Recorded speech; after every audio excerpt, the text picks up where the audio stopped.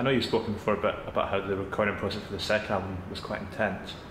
How did the third one compare to that? Was it a bit equally as intense. We always do it the same way. It was slightly different, wasn't it?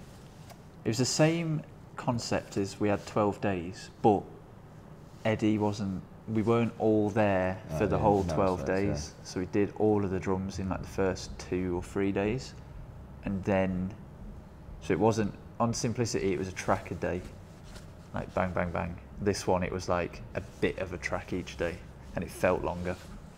But it was still very intense. But for some reason, we decided that was the best way to do it.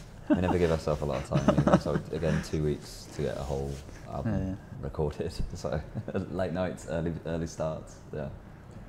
I noticed you worked with Geffen Pearson again on it. Yeah. I also noticed that you've worked with Morgan Ten quite a few music videos. How important is it for you to keep working with the same people and kind of? It's good. It's good. Like, I mean, if you've got something that works, keep doing it. And yeah, you just consistency, I guess. Like you kind of have I think the production on the second album, I think it kind of sounds like it's been done by the same producer. So then likewise, if you got the same photographer throughout, you'll have a theme or a style that you carry with. Sure. And they start generating their own ideas for what would work with you, as opposed to it just being a bit fresh and raw. You can kind of get into it a bit more depth. So yeah, it's good. Do you feel like as well that you maybe trust each other a bit more in the band after having been together so long now? As band members, or do we trust those guys? But as band members, trust each other as band members. Oh, it's the same, I guess. Like, I mean, obviously, yeah, 'cause we've been together for like 7 or 8 years. Yeah. We didn't really know each other that well, especially us. Yeah. But yeah, I mean, especially between us two, yeah, definitely. Like, best mates, aren't they, at the end of the day? I don't trust Eddie one bit. That's why he's not here. As you've kind of, you've been a band for a few years, 3 albums in, does it get any easier to make records, or is it still tricky? It's not an easy thing to do anyway, so yeah, I mean, it's easier in the sense of progression. So like, there's certain things that I wouldn't do now that I did on the first album or on the second album, and there's stuff that I wouldn't do that happened on the third album.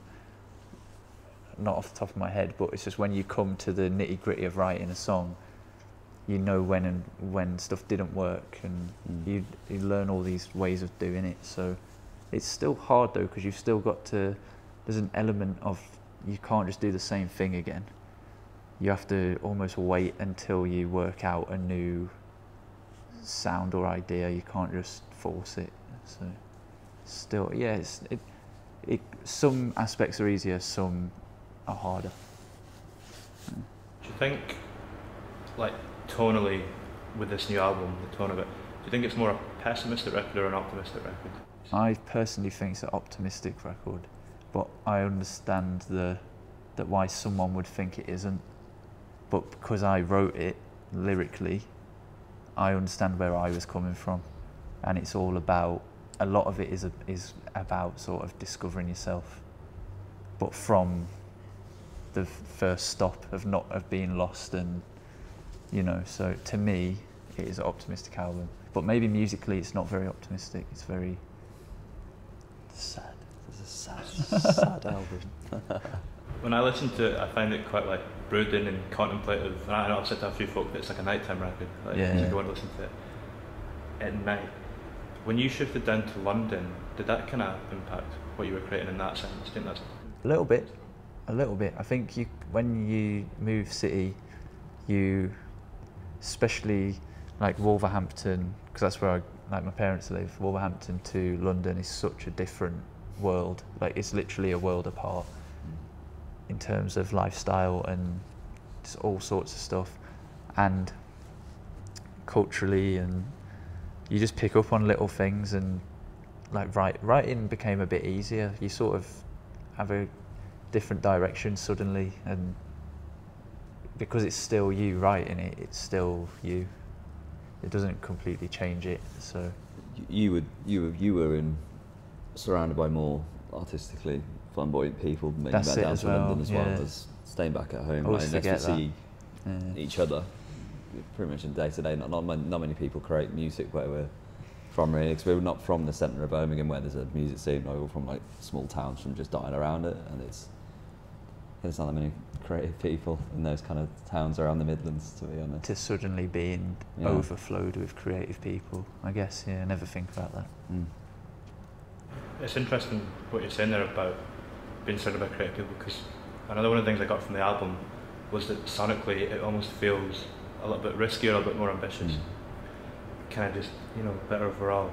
Were there any parts on it when you put it out that you had a bit of, were you doubtful at any parts, or were you quite confident? No, I was confident of the whole thing, but was anxious for when Fear came out. Yeah. Because that was just such a step, like, from what we normally do. Yeah.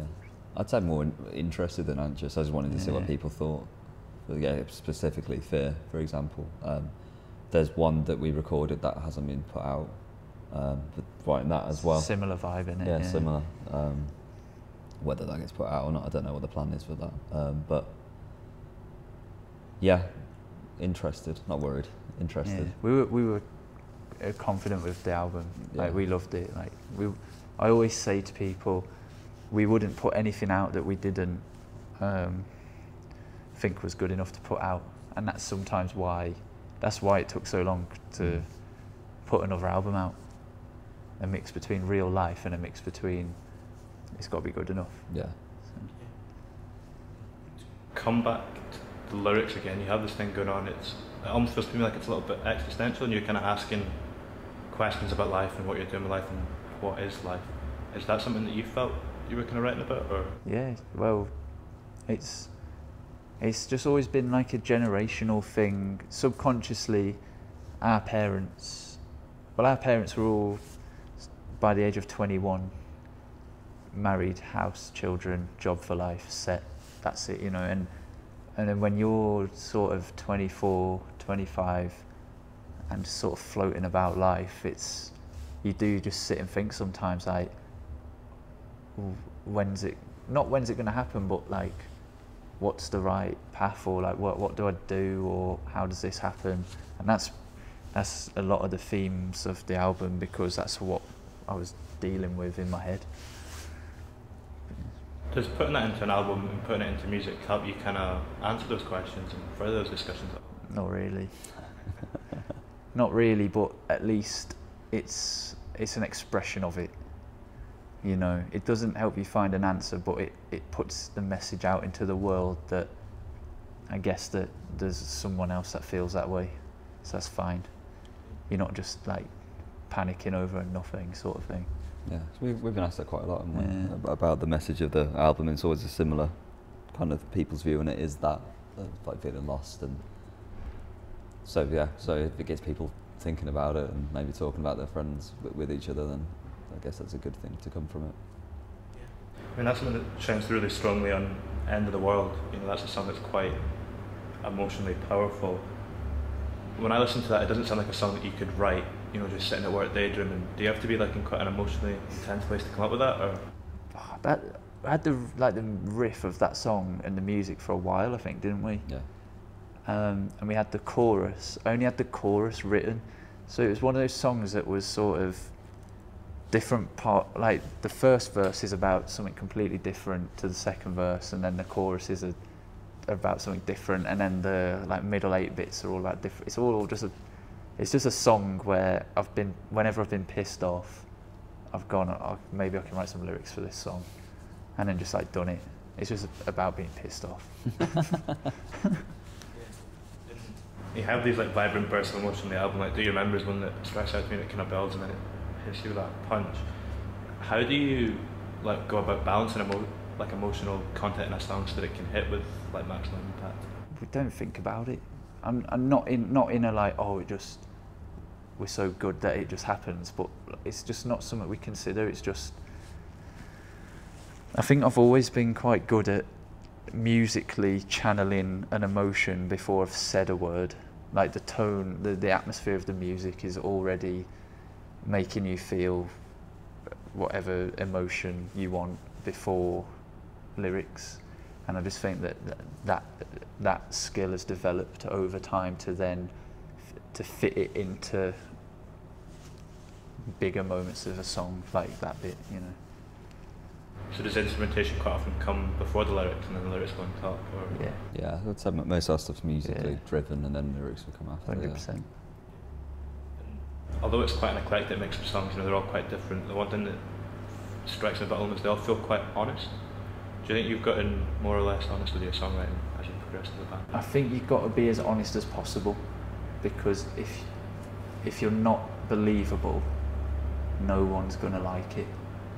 And that's just like from day one, every band needs to know that, because if you're just chatting shit, that is quite obvious that, I don't know, you just need to be believable, you need to be real.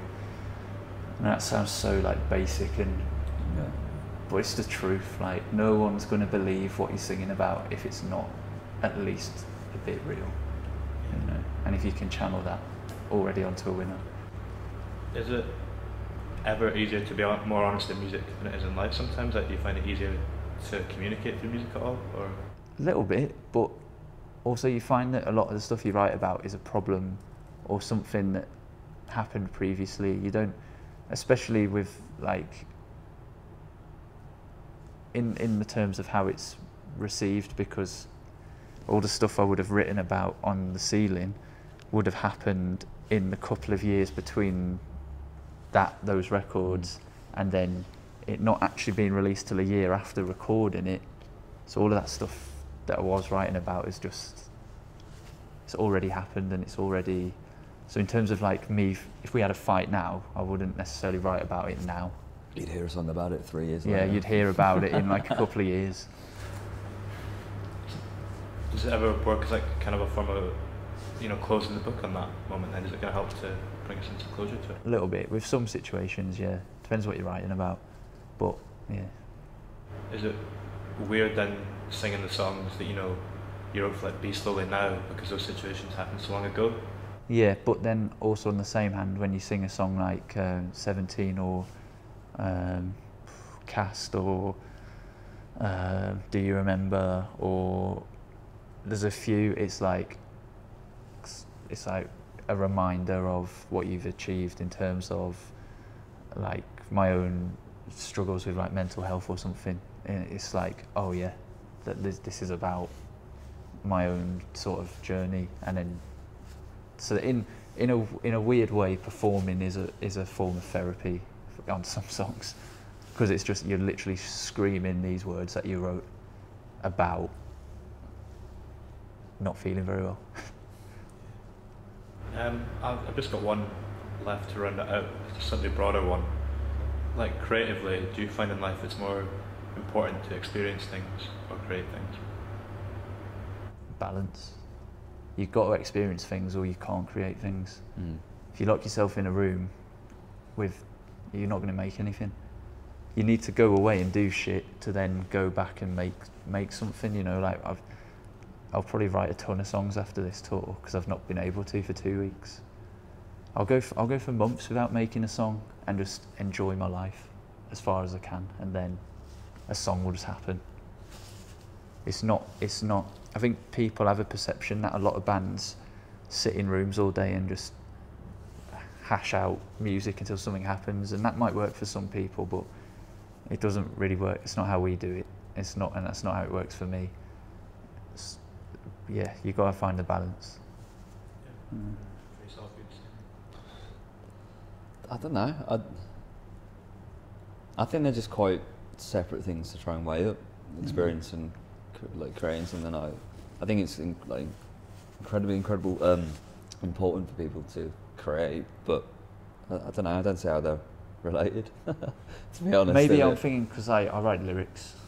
Yeah, maybe. So I've got to have some kind of almost a story to tell. But just on the whole, maybe, I don't know. It's a good question. Is that something, just to finish up what you were saying there, is that something that you've learned over time and over the course of making the 3 albums, the balance, or is it something you've always? Yeah, I guess. Because I mean, this is another perception. It's like when you're in a band, people assume you know the music industry inside out and how it works and how to write a song, and it's not. We just started when we were all kids and have ended up here by doing it the way we do it. So you do pick up things depending on how you do things. There's no like set way, you know. It's all just how you do it and where you end up off luck, basically. I guess the experience would affect the overall song. Like for example, like Be Slowly or Milkshake EP. I think they sound younger. Like it's a bit more naive, ain't it? Yeah, it's a bit more just like this beach rock or beach surface. As I think like now, I think the songs sound a bit more. There's depth and there's a bit more substance to it, and I think that happens as you gain more experience. And or I've heard that at some point, or so I guess yeah. So that would be how they relate. Yeah. Thank you very much for your time today. It's all right. No, it's good, mate. Thank you.